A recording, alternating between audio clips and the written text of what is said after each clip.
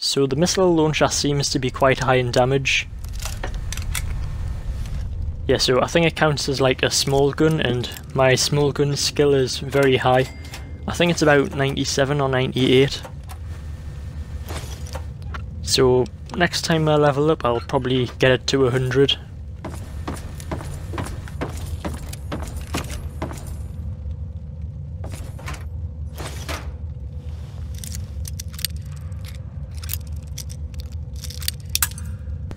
Right, I hope I can break this open.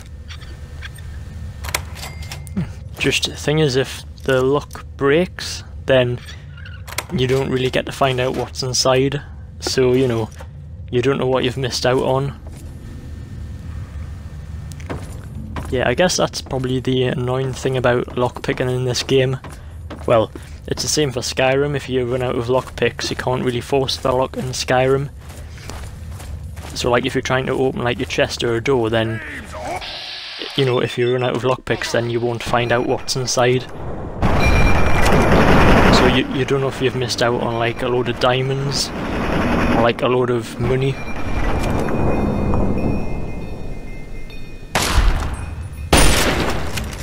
Yeah, this is a very good gun. Well, nearly any gun that I've got is really powerful.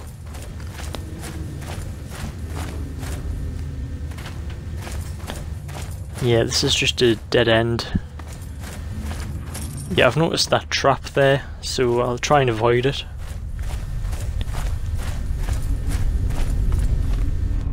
Yeah, I've noticed some traps like kind of drop grenades from like the ceiling.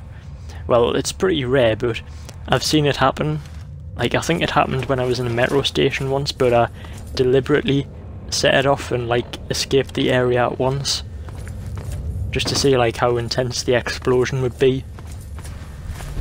No more. Oh, it's one of those overloads. Yeah, that's because I've got the Broken Steel DLC, and they're like much more powerful than the normal super mutants.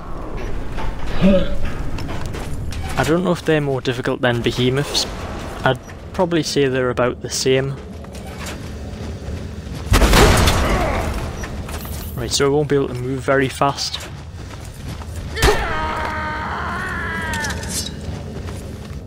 Right, I'm not going to take him down with a sword, because, you know, he's got like a super sledge and that'll very easily take me out. So I'm going to use this weapon to like kill him. I don't think a single nuke will kill him though.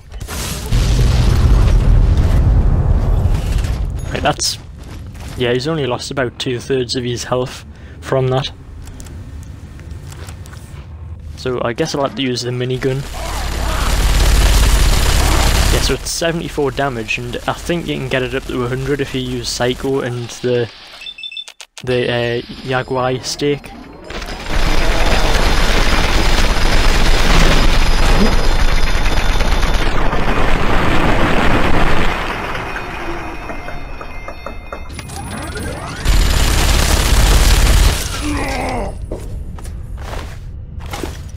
Yeah, 98 XP seems like a little bit.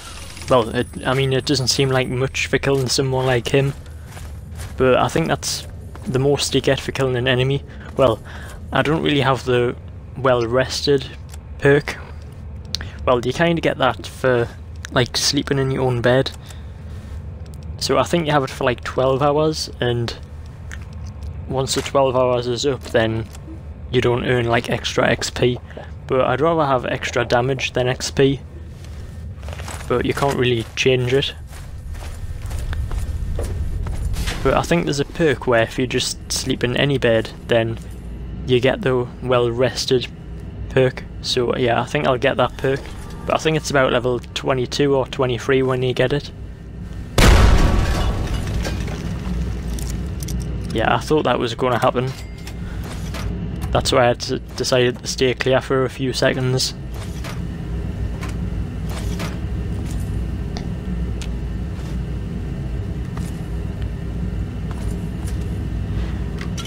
Yeah, so this is Vault 87, and I think it's been abandoned for about 200 years, so I doubt there'll be any survivors in here.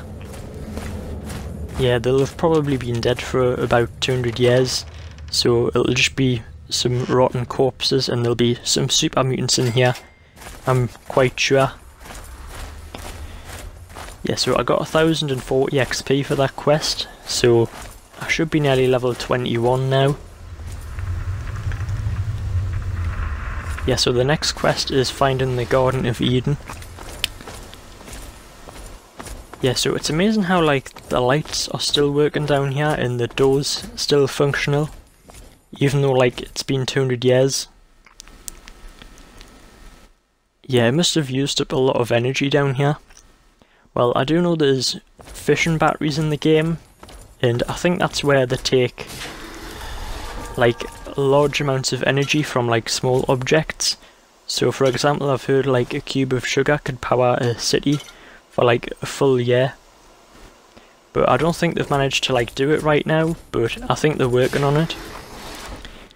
Yeah, so it's either fission or fusion.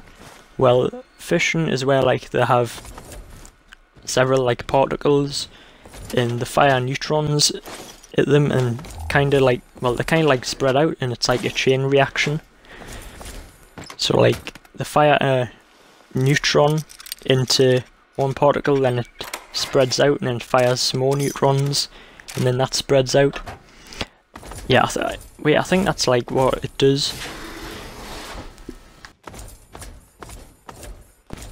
And nuclear fusion is pretty much like, well, I think it occurs in stars, like in the centre of stars, so I think there's like a load of hydrogen particles, and when they're like squashed together, that makes like 2 hydrogen particles, which I think forms helium. And yeah, I think that's nuclear fission, fusion. Yeah, I can't get mixed up between the two. Just they do seem a bit similar. Yeah, so I think one day we'll have like very large amounts of energy. And yeah, because Fallout 3 is like in the future, I think that's what they've done. So that must explain why like the lights are still working. Well, they're still like switched on. They haven't run out of power yet. And that's also probably why the fission batteries are quite expensive. Well, they're also very valuable. I think it's like about 50 caps for like one of them, but they are quite heavy as well. They're quite small, but they're quite heavy as well.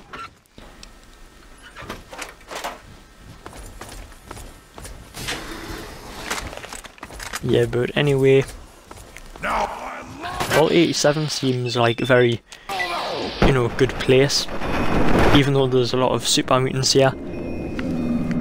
But it's good to be like in an abandoned vault, you know, just to see what it's like, you know, just a place that's been completely abandoned for such a long time.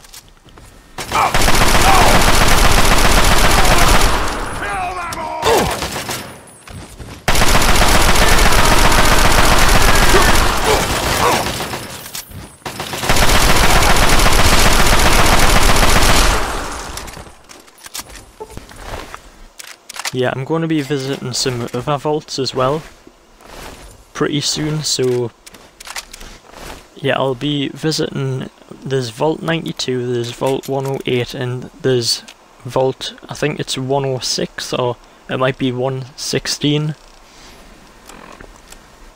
Yeah, I think there's like another vault which is mentioned on here, but it isn't like in the Fallout 3 map. I know from the very first Fallout you're in Vault 13, but that was like, well, Fallout 1 came out about 20 years ago, I would say. So yeah, I doubt Vault 13 would be on here, and I haven't seen it. Yeah, so the very original Fallout came out ages ago, and it's like in bird's eye view of the game, and the graphics are just terrible. No offense to like the game designers.